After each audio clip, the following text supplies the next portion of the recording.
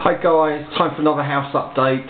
I can't remember which update number this is. I think it's number 4. So here we go, house update number 4. This is our new front door, kindly fitted on Thursday by a gentleman that almost cut his fingers off. That's another story, I'll tell you about that later. Anyway, it's in place and looking lovely, although it's a bit grey at the moment. That's just a primer, so that will be painted soon.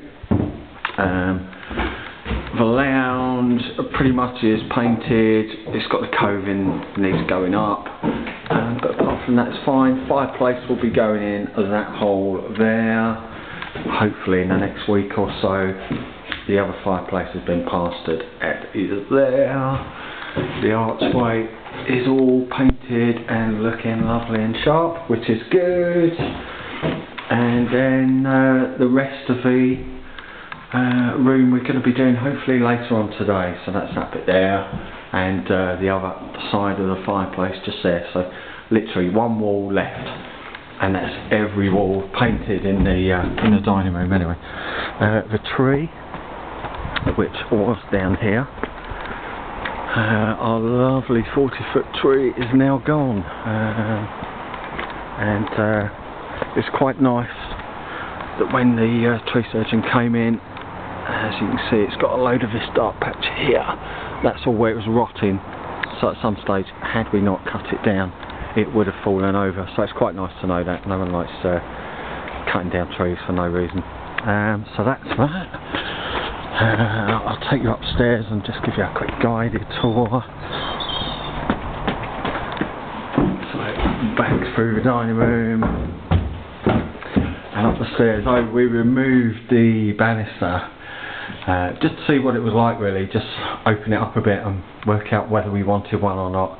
As it happens, I think we do. Now we've taken it out, we realise it would be nice to have, so we'll be putting that back. Bathroom hasn't really changed much, if at all. We got a cabinet up, but that's about it. Room number 1, it's all looking a bit oldie at the moment. But it's all tidy and clean, so hopefully within the next month or so we can get the new furniture in and that will start looking lovely. Fireplace has been sealed up, so there's no draft anymore, which is always a bonus. This room will be the bedroom when it's finished. For the moment we're using it to store all the furniture, so anyway, there's our 3-piece suite. And hopefully there'll be a bed in here by the end of, I would say next weekend, fingers crossed. So this will be back to being a bedroom. And then the last room, this is one we're not very happy about. Unfortunately, the floor came out much darker than we wanted it. It's kind of looks like it's been tangoed, for want of a better description. So we're going to sand that back again, because I love sanding floors.